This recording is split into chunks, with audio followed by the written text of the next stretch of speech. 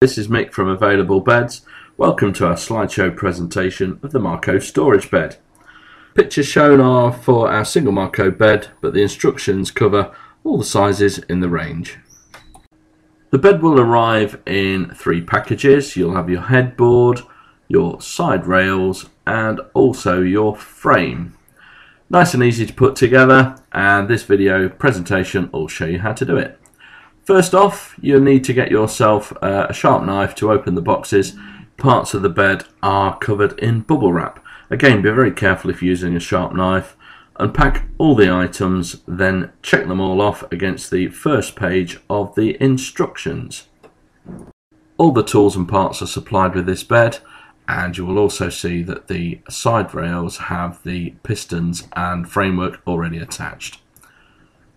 Start off with getting your headboard. You will see the pre-drilled holes. This makes it easier to connect the side rails to the bed. Start off putting your 2 bolts either side of the bed onto the headboard for the side rails. Connect your side rails down and then tighten the bolts up. Once you've got both sides done, then it's time to put the corner brackets on. This stabilizes the bed. You'll also notice on these pictures that there is a small hole on one side of the corner brackets. These need to go to the headboard end. Also, you will notice that they're a different level to the other end of the bed, but the footboard end, and this is because the frame will rest on the top ones there. Just get yourselves the Allen key, tighten it all together, and then once you've tightened all the bolts up, you can then move on to the footboard end of the bed. And the same applies here as to the headboard. Just connect the 2 brackets, 4 bolts, and then you need to connect your 2 brackets. Once these are all connected and tightened up, then you should have your bed frame ready and made. Next, we're going to move on to the side rails part of the bed. This is the unique feature of the Marco storage bed, and you can see the lift up mechanism as in the pictures.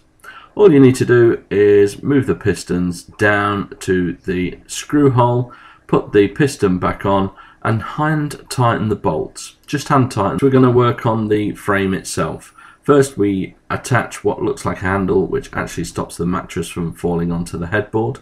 We're then going to get the slats ready to put onto the frame. All you do is get your plastic end caps, make sure you put them onto the slats. Top tip here, make sure you do both ends before you attach them to the frame.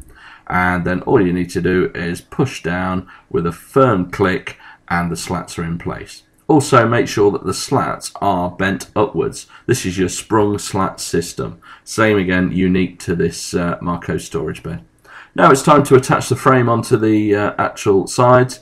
There's 2 types of bolts. You've got a long bolt and a short bolt. We always start with the short bolt at the top end of the bed, which is the footboard end.